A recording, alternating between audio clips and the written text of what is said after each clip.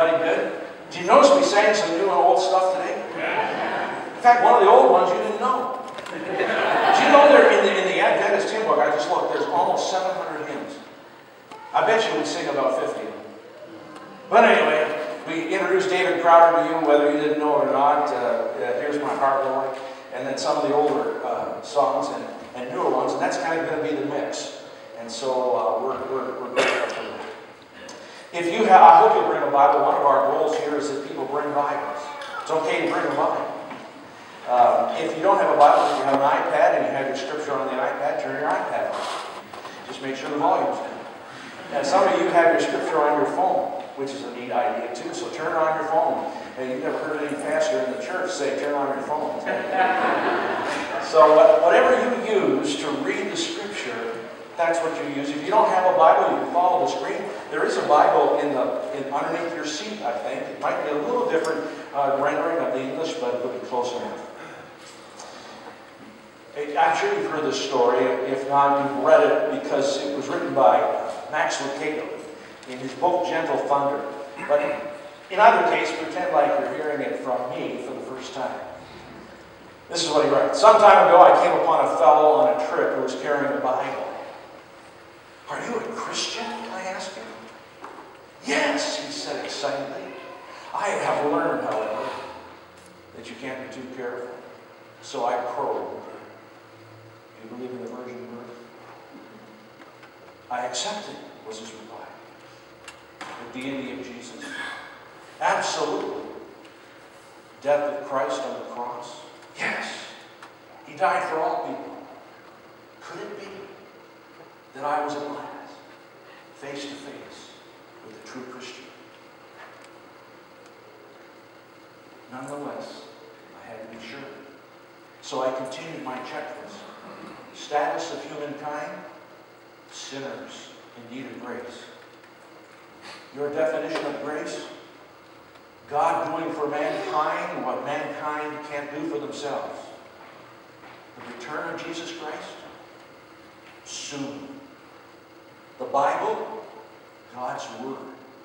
The church? The body of Christ. I started getting excited. My pulse began to race. Conservative or liberal? He was getting interested too. Conservative. My heart was beating even faster. Heritage, I asked. Southern Congregationalist, Holy Son of God, Dispensationalist, Triune Convention.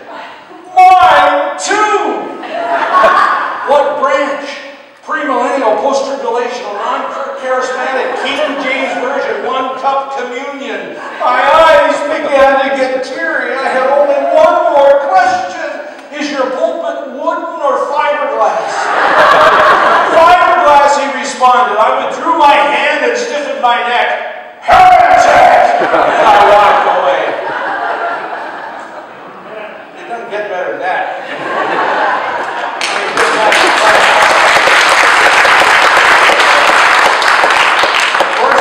History in America certainly is strewn with the wreckage of churches that were once alive and growing with all the correct ingredients, programs, ministries, people, money, but somehow lost sight of their true purposes, what was really important.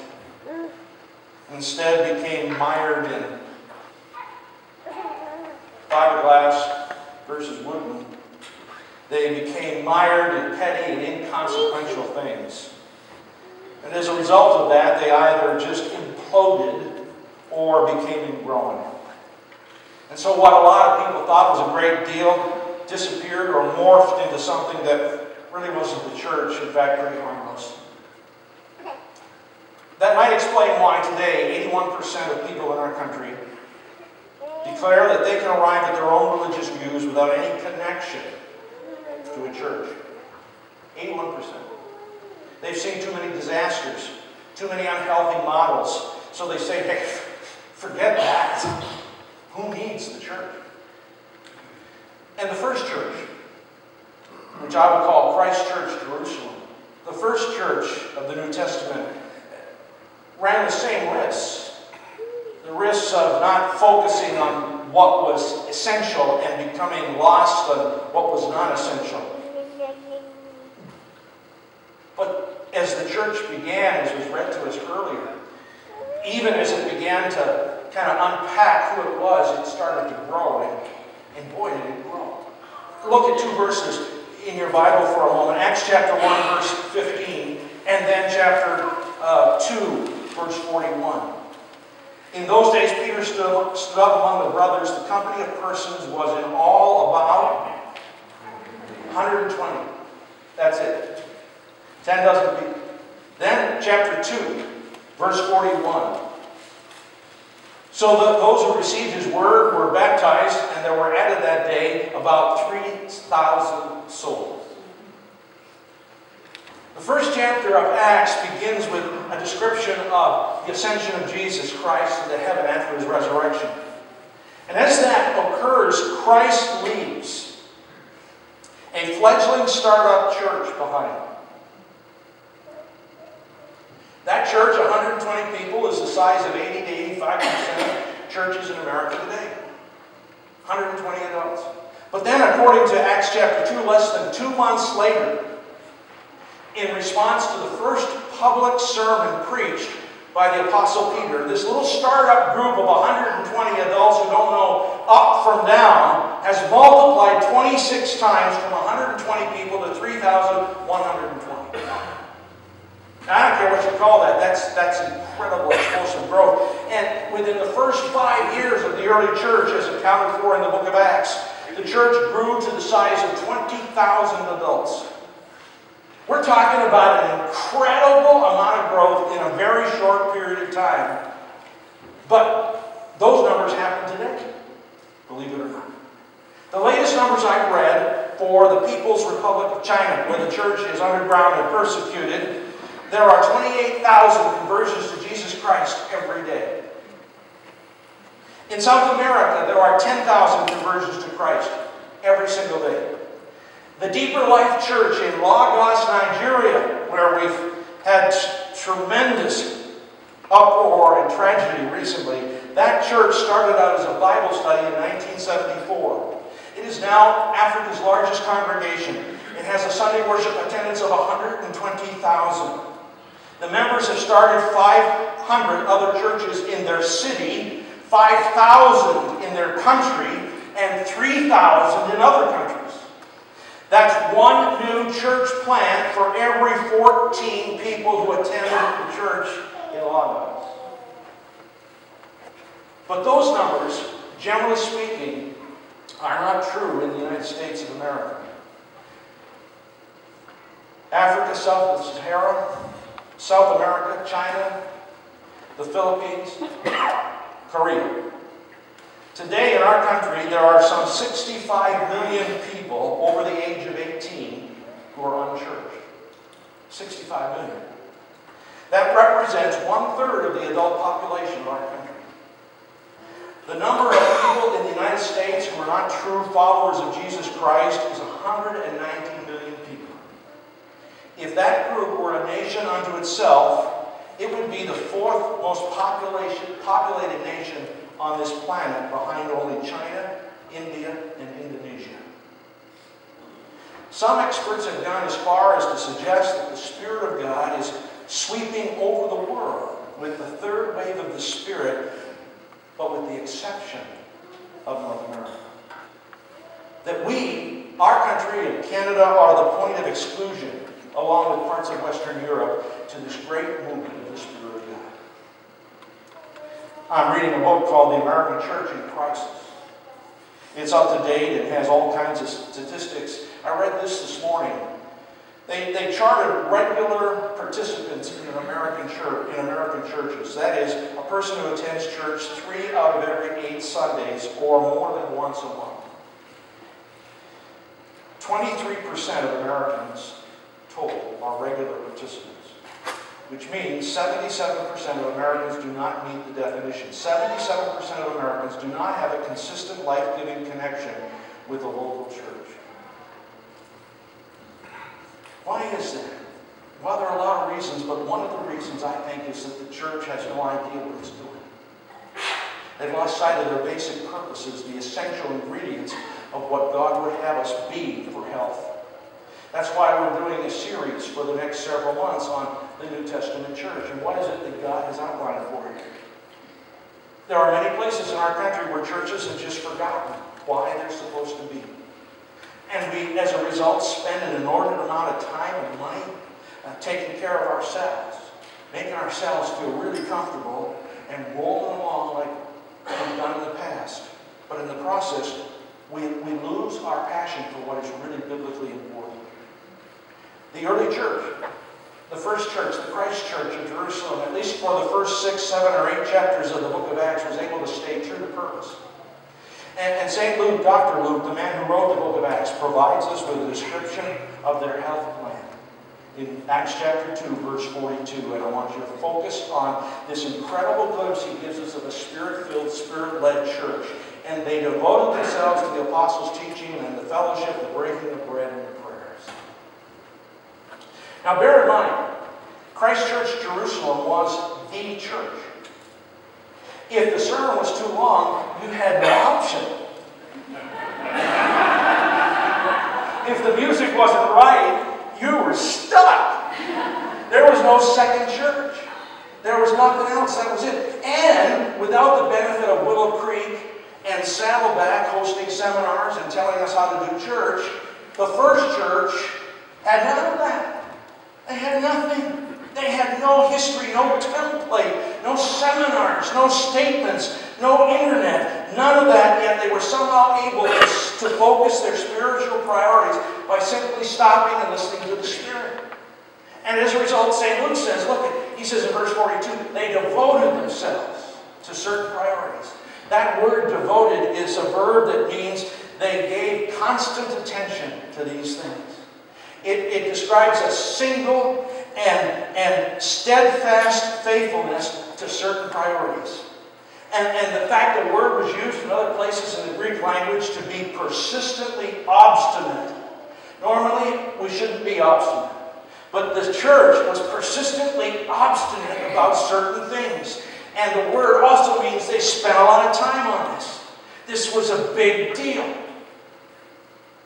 Are we, and along with them, going to be stubbornly obstinate about what is listed in this text? Whatever else they did was gravy compared to these priorities. They never wavered on these. Nothing and no one could sidetrack them from the bottom line core values, and the first of which is the apostles' teaching. They devoted themselves to the apostles' teaching. Now, that would have included instruction from the First Testament or the Old Testament. That's what the apostles were raised on. It would have included teaching from the life and the teachings of Jesus Christ, because they hung out with Jesus. Even though the Gospels weren't yet written at this time, they knew what Jesus taught and they passed that on. And then it would have included additional, newer teaching from themselves, the apostles. Now, as St. Peter preached the first sermon in the first church, I want you to remember, though, that his teaching focused on someone. As he talks about Jesus, he borrows from the Old Testament prophecy of Joel. He borrows from the Psalms that were written by David. And he borrows from the Old Testament prophet Isaiah. He quotes Joel chapter 2. He quotes Psalm chapter 16. He quotes Psalm 132. And he quotes Isaiah chapter 57. He knew the word of the Lord. But don't lose sight of the focus of his emphasis and his quotations. In verse 22 of chapter 2 of Acts, Peter says, "Men of Israel, hear these words, Jesus of Nazareth." In verse 23, this Jesus. Verse 31, David spoke about the resurrection of the Christ. Verse 32, this Jesus God raised up. Verse 36, God has made him both Lord and Christ, this Jesus whom you crucified. Verse 38, repent and be baptized, every one of you, in the name of Jesus Christ. Not the name of Allah, not the name of a Zen Buddhist, not the name of any other philosophy or religion, as appropriate as those may be for people who make choices other than Christianity. There is only one choice for those of us who follow the word of the Lord, and that is the name of Jesus Christ. That's what the church is designed to be about. It's not designed to be about anybody else. That's why in Peter's first sermon, there is this inordinate emphasis on the person of Christ. Christ must be our focus. Peter declared the gospel in his first sermon. He declared that Jesus died for our sins and was raised from the grave. He declared that Christ promises to those who respond in repentance to Him both the forgiveness of their sins that wipes out their past and the gift of the Holy Spirit that helps you become a new person and allow you to be all that God designed you to be. Listen to me.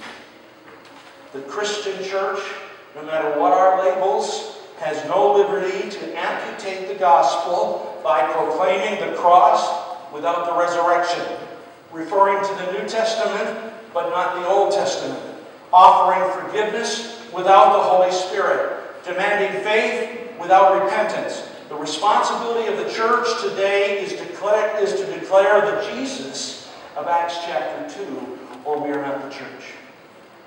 Whatever else we want to call ourselves, that's fine. But don't call yourselves the church. But now in verse 46, look at this. This is the incredible part of all of this as it came together.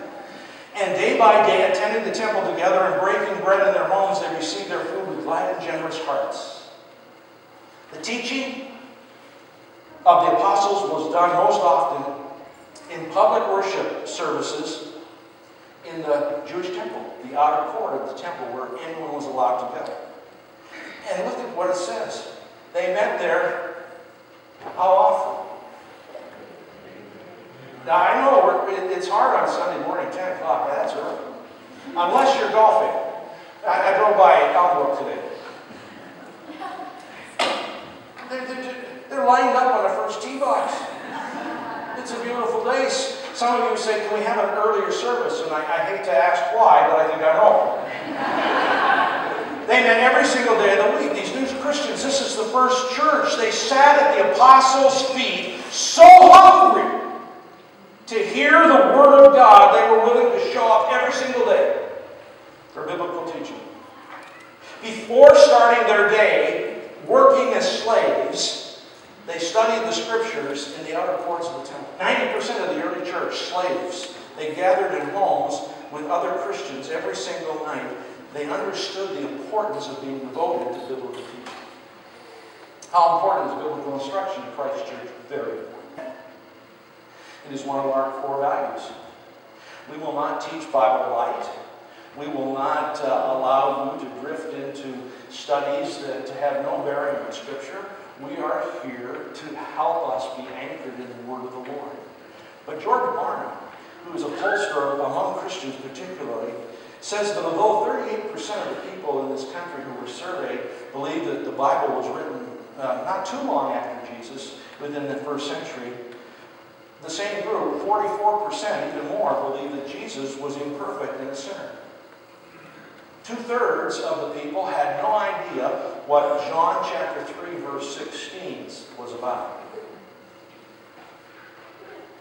10% of the respondents thought Noah's wife was named Joan of Arc.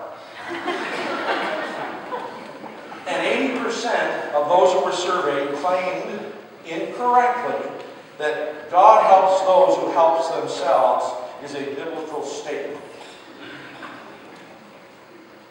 I saw Jay Hooper go. It isn't?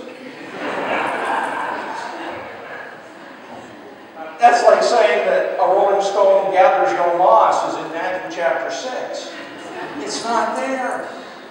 And that's why a large part of the ministry of Christ's church is geared to clear, practical teachings of the Scripture. It's also the reason I don't apologize for teaching the Bible. It's the reason I still today spend a good portion of my week studying and preparing to preach here or to teach somewhere.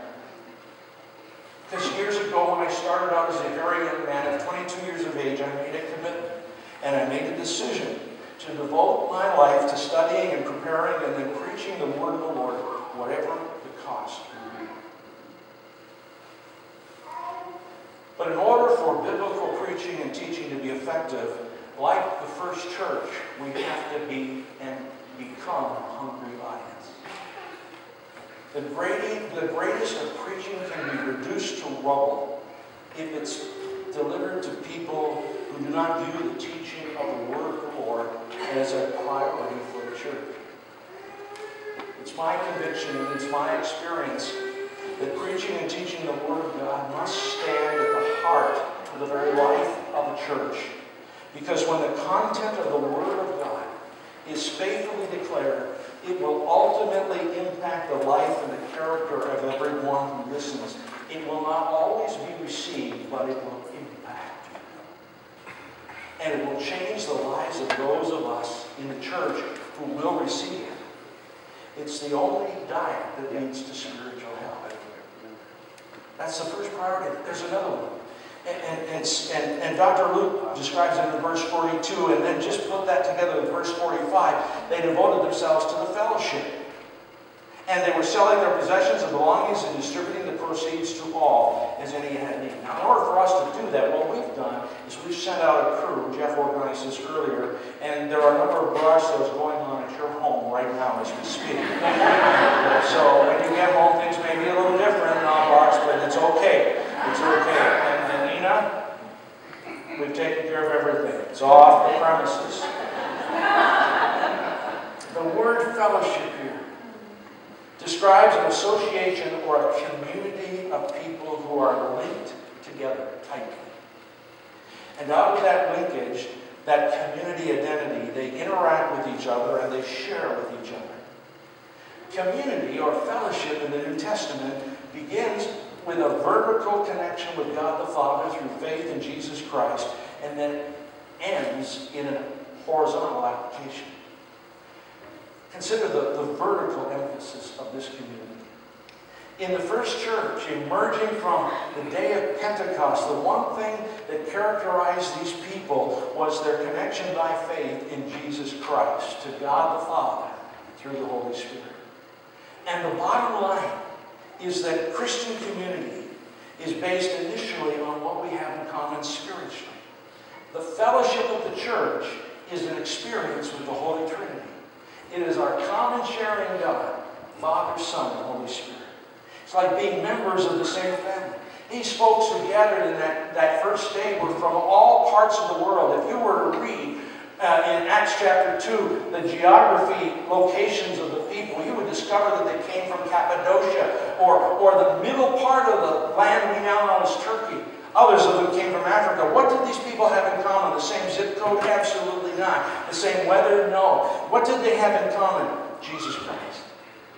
The most important basis for fellowship for Christ's church is the common denominator of Jesus Christ as our personal Savior. Now, it's possible that not everyone is at that place today. And one of our goals over time is to get you to that place. And then for you to move into the lives of others is in witness and bring them into that same common fellowship or koinonia. But look at how it got lived out after it was embraced. Verses 42 talk about the fellowship. In verse 44, they were together and had all things in common. The word fellowship in the book of Acts specifies contributing or giving something for the benefit of somebody else.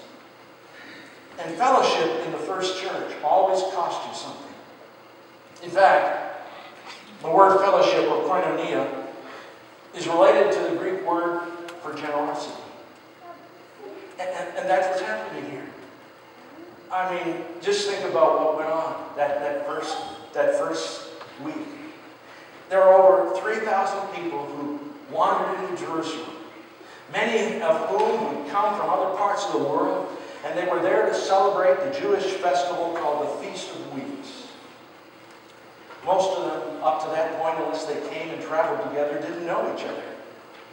But now over 3,000 of them are one in Christ. And what happens? They begin to share and to love with each other. They begin to share transparently, without embarrassment. They identify needs without feeling weak. And people responded to their burden. They responded to their needs and reached out and helped them. I mean, that's an incredible thing. These are perfect strangers opening their lives to each other and watching as people they never knew before open up their wallets. And as I put that together this week, I just thought about last Sunday's offering. We hardly said a word about it. And you, the people of Christ's church, opened your wallets and just blew us away with your generosity. That's what a commitment, a koinonia with Jesus will do for people, because it's a countercultural kind of a thing. Our culture says, hoard what you have. Jesus says, give what you can. Teaching impacted their living. And that's the intended life of the church today. There has never been a time, I don't think, in our world where people need community. The more we get high tech, the more we need high touch. And I have learned from my wife. I was at breakfast on Friday with a man whom, if I mentioned his name to you, most of you would know him. And I spent an hour and 15 minutes, and all I asked him was this question: tell me your story. I didn't tell anything about me. And in fact, by the time he got finished his story, there wasn't any time. Not that it was necessary, but tell me your story. And whenever I'm gathered with men, one-on-one or in a group, one of the key things that I ask, well, do you have any family? And tell me a little bit about yourself. How long have you lived in Traverse City? Tell me your story. And over time, that story will sooner or later lead to pain in that person's life, and it will also lead to the subject of faith or the lack of it. And that's what's going on in this first church. Remember the program Cheers? Remember yeah. It's not a condition to attending here not knowing about that. How many of you remember Cheers and watched it and loved it? All right. Boy, tough crowd. But what was the song? What was the lyric in the song? Cheers was everybody seeking a place where everybody knows. Now, we fool ourselves in the church. Here's how we do this. We like name tags. And so we think that, well, if we have name tags in church, that's how we'll learn people's names. No, it isn't. That's how we'll learn to read name tags. And if you've got good eyes, you can spot the person's name before they get to you. And then when they come to you, say, well, hello there, Bob. Great to see you again, Bob. Now, we don't have name tags here. Don't start whining about it. The reason is we want one another to be able to say, Nina, good to see you. Corey, Ryan, great to see you. Welcome. Works at the CVS pharmacy. She's at Munson Hospital as a nurse. Phil, thanks for being here. Now, it's going to take longer, but it shouldn't matter. The point is, Bob, it's great that you're here and you brought your daughter, Donna, with you. I'm so glad.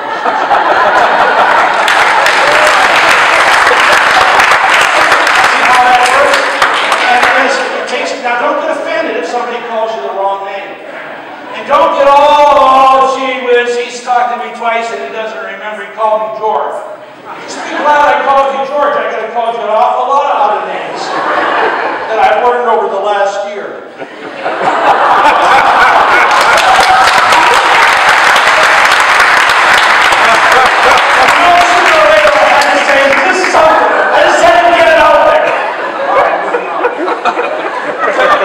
My father died in 2001, and I was pastoring in Ohio at the time. And my dad lived in Kitchener-Waterloo, Ontario, where my mother still lives. It's a 5.5-hour drive from where we lived in Cleveland to there. The day of the funeral, it was a Saturday morning, I looked up, and 18 men from our church in Ohio had gotten up at 5 in the morning in Cleveland and carpooled to come up to be with me at my dad's funeral that morning. And that's why, when everything was over on Saturday, Patricia and I turned around and didn't stay overnight. We turned around that night and drove back to Cleveland so I could be at church on Sunday morning with the people I was in community with. That's what Christ Church is going to be and already is on that path. We are committed to the Word of the Lord. We're committed to communion. Let me go quickly so that you will believe that I was shorter than last week. But look at this. Verse 46. Do you know what it means when a pastor shirt, looks at his watch, and then takes it off, puts it here. Do you know what that means? Absolutely nothing. But it makes you feel better. And day by day, attending the temple together and breaking bread in their homes, they received their food with glad and generous hearts, praising God, having favor, watch, with all people, not just the church people, and the Lord added to the number day by day those who were being saved. This is an absolutely amazing picture as they feed on the Word of God and as they come to know Jesus by faith and as they connect with one another in community, then they also came together as times of worship and praise. Breaking of bread and the prayers, the sacrament of Holy Communion and prayer that goes forward throughout the day and in this service. And that's what they were involved in. I've sometimes been asked, if the prayer of the first church included the Lord's Prayer. And the answer is probably not. Not at this stage, because the Gospels hadn't been written down yet. And so they may have known the Lord's Prayer from some of the disciples, but they didn't have the New Testament. Whatever they prayed, they prayed spontaneously. They prayed Old Testament psalms. We don't know exactly what they prayed, but they were involved in praying. And in fact, we know from the first manual of church order called the Didache that was written in 80 AD. We know that by 80 AD they were praying the Lord's Prayer because that little book, the Didache, recommended that Christians use the Lord's Prayer 3 times a day. Not just in church, 3 times a day they pray that prayer. But not at this point. They were just fledgling. There were no prayer seminars. There were no international houses of prayer to go and learn about. There was nothing like that. They just, on their own, they knew this is what we must do. They occurred in the context of the temple, and they occurred in homes as people went to one another's homes. Verse 46 makes it really, really clear. They also celebrated communion in their homes and community in their homes. And when you read about that, you know what you're reading about? Small groups. Somebody thinks that small groups were an invention of a pastor who had lots of time on his hands. Small groups were part of the early New Testament. And we are committed to unfolding and unpacking small groups in our future as we continue to get organized and figure out what in the world we're doing. We want to have small groups. Small groups that will be devoted to the apostles' teaching and to worship. The apostles' teaching and to worship. And you'll notice here that it says in verse 47, verse 46, they were praising God, Dr. Luke says. Dr. Luke uses the very same word, praising, to describe the first advent of angels and of shepherds. And suddenly there was with the angel a multitude of heavenly hosts praising God and saying, and the shepherds returned, glorifying and praising God for all they heard and seen. Praising includes words of praise and songs of praise. First church, Christ Church of Jerusalem, was a singing, praising church. And guess what? Are you ready for this? Fasten your seatbelts. Everything they sang was a new song. Everything they sang at the first Christ Church was a contemporary song. Charles Wesley hadn't been born. Fanny Crosby wasn't around. Ira Sankey was still light years away from being on this planet. They couldn't sing old songs. There were no Christian songs written to that point in history. All of their songs were brand new. In fact, everything the first church did was brand new. Nobody at Christ Church Jerusalem could say, we've never done it this way before. Because everything they did, they'd never done it that way before. They'd never done it. But the focus was not the style of music or the age category of the songs. The focus was on praising. In the future, as Pastor Jeff already said, we're going to be attempting to offer hymns with some age on them and some praises that have just been birthed. please, please, please, don't let your personal preference trump the purpose of praise. Don't let your personal preference trump the purpose of our praise. And that is worshiping God. His preference is not style. His preference is praise. Christ Church, Jerusalem, worshiped through singing in corporate settings and in small group settings. And it was absolutely impactful. Do you know, it says that they had favor with all the people. I'm just going to tell you that that's a huge mark of joy. It's a huge mark of grace. It says here that they received their food with glad and generous hearts, praising God and having favor with all the people. Glad hearts. You know, I observed last Sunday here at Christ Church a significant issue right out of the gate. Everybody was smiling. We can't keep that up. I mean, we're going to drive some people away from church and say, well, that's not what my church is like. So it's a big, just turn to the other person sitting beside you and try to look at them right now and not smile. Go ahead, I dare you. I dare you. See the problem? You see what I'm talking about? That's joy and grace in people's hearts. And it says they had favor with all the people. You know what that means? People who are outside the church notice. You know, when a person comes to a Christ Church for the first time, they'll notice how you sing. Well, they'll notice your smile or your laughter. And they may not know Jesus. And they may not know anything about church. But they will learn something as they stand beside you.